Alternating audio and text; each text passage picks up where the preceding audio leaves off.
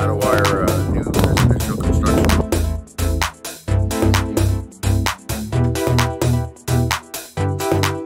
All meters that go on a residential home are rated for 200 amp. That has nothing to do with the size of service that's in your home. So that's just a rating that's supplied by the utility company that they supply standard across the board. They all say up to 200 amp, but that does not mean that your service is 200 amp. So first of all, another second thing that you shouldn't even bother to look at is the top of the service, because a lot of times you'll have a pipe that runs up through and they're all the same size. So you just simply can't tell off of that. The meter box sometimes will be marked on it 200 or 100 amp. So that's the first place you can look. Now you can see that says 200 amp max. That doesn't necessarily mean that this is a 200 amp service, because there can be different size conductors in it, which is rather confusing. Here's the key feature of how you tell. This pipe coming out of the bottom of this meter base. The meter base is this part here. This is the meter. This pipe here that comes out of the bottom, it'll either come out of the bottom, come out of the side, come out of the back. That goes directly into the first point, which would be inside the panel room, and I'll show you in a second. This pipe matters because depending on the size of this pipe will tell you the size of your service. So this is actually a 2-inch pipe. The outside diameter is probably about 2 1/8 to 2 1/4. So the internal diameter is 2-inch. That means that this is a 200 amp service. Okay. If it was a 100 amp service, then it would be 1.25 inch. If it was a 60 amp service, then it would be 1 inch.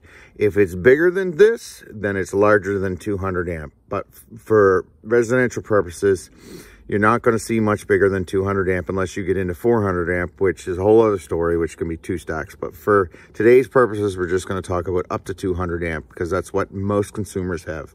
So again, it's this pipe that comes out of either the back, the side, or one of the sides on the bottom of the meter base. You'll notice that on older meters, some of them have a round style meter base. That is definitely 100. They only make those up to 100 amp. They do not come in a 200 amp. So some older homes still have those on. They can be up to 100 amps, so they could be 60 or 100, but definitely not 200. Anything 200 is going to have one of these bigger square or rectangular style meter bases behind the meter that's on the front of the house, okay? Again, the pipe size. Now we'll go inside and I'll show you the main. So now behind me is the inside of this panel that we talked about outside. There's a couple of different panels here, but that doesn't matter. You're looking at the main pipe coming through, which is the panel right behind me. So this is where people get confused. You're always going to look at the main breaker right on the front of the panel. And if you can see there, right in the light, it says 200. Now this is not always visible, which is why I said you start outside primarily with your pipe. Now you can see that pipe. Well, I guess you can't see that pipe because I don't have a flashlight. But that pipe comes through is that pipe that comes from outside, which is the 2-inch pipe we were talking about. That comes into this main 200 amp panel. That's always the first point that you're going to start. So I'll show you some other examples. This one here has the pipe coming out the bottom. It's also the 2 or 2 1/8, 2 1/4. But it's a little more tricky downstairs where it comes in. So this is where I need you to pay attention. So you can see that the inside of this pipe, that's where it comes in through, like I showed you outside. And then it's clearly marked on here, 200 amp. So what they have going on here is they have 200 amps coming in, clearly marked 200 amp. So it comes in and then it goes to 2 100 amp disconnects. So those 100 amp disconnects traditionally in the 70s when they wired these homes, they went to 2 separate 100 amp panels. But that still means that this is 200 amp main coming in. Every situation is a little bit different, but it's important to look at that main coming in and not the power panels when they're broke up like this.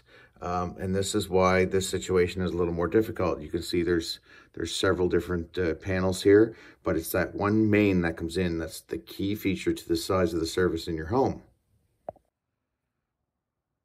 So here's another example of a 100 amp service. As you can see on the right hand side, there's the big pipe that goes up through the top, which I told you to ignore. And on the left-hand side, you can see there's a pipe coming out, which is 1.25 inches. So the 1.25 inch pipe size is how you know it's a 100 amp. And also, in addition to that, you can see on the side of the meter base where it says 100 amp max. So this is the inside of that service that I just showed you outside. And you can see quite clearly here, 100 amp, that's on the main. Now that's not always marked that clear, so that's why I was talking about the outside of the service pipe coming in. In this case would be 1.25 inches. Okay, so that was a lot to take in a very short period of time. I know it's sometimes difficult to determine the size of the electrical service, and I know you want to determine the size of the electrical service either for your insurance company or a heating system you want to add. So remember, start outside, look at the meter base, and then follow the pipe down in. Then go to the main disconnect or the main service panel itself. Now sometimes this always isn't clear, so just try to have a good look with a flashlight or the best lighting you can, and take as many numbers as you can off of the service itself. Remember the pipe sizes like earlier in the video, as I'm going to post. And that's it for this video. Hope you liked it. Don't forget to like and subscribe, and we'll see you on the next one.